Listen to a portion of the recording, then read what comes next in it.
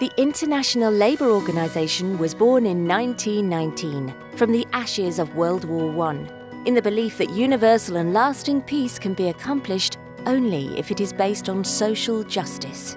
In 2017, its mandate was reinvigorated by the adoption of Recommendation Number 205, the world's only international normative framework for promoting peace and resilience in crisis through employment and decent work.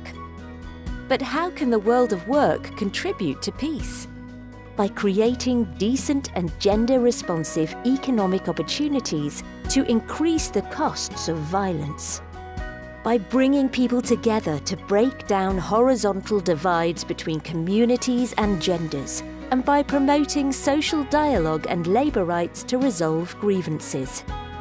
First, inclusive employment and the income associated with it increases the opportunity cost of engaging in violence. When populations of working age have access to livelihoods and decent employment with adequate social protection, they may be less prone to violence.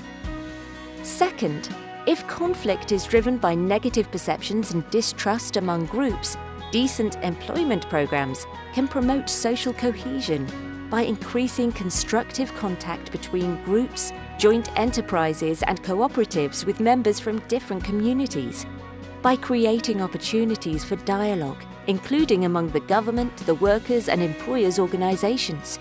These programs can break down stereotypes and build mutual understanding and trust.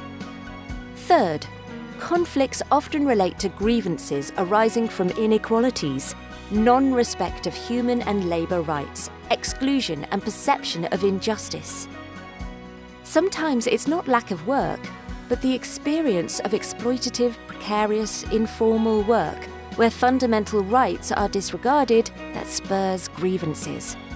Inclusive and decent employment programs that promote participation through social dialogue can reduce the risk of conflict by addressing grievances and making sure all voices are heard.